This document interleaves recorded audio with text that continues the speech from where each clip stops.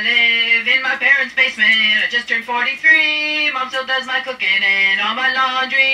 I work part-time down at the same used record store I've been working at since 1994. I don't do a lot of dating, but it ain't because I'm shy. They start out real great, but always end with bye-bye. I thought I might be ugly, but it's now evidential. It ain't my looks at all, it's my earning potential. In this world of MBAs, LLBs, and PhDs, you'd think it would be nice to meet somebody like me. A follower, not a leader, in this world of eager beavers. Just one word for what I am: underachiever. Well, Mom and Dad had some pretty big plans for me. They always said they wanted a doctor in the family. Well, I disappointed Dad and I heartbroke my mother. So thank you, God, for giving me a genius baby brother. At least I always have a job. There's just so much room at the top. I get to go to work in jeans and flip-flops. Not a planner or a schemer, so I'll never own a Beamer.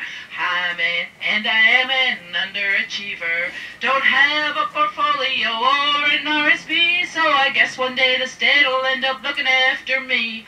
CPP and my prescriptions for free, and subsidized housing if I get lucky.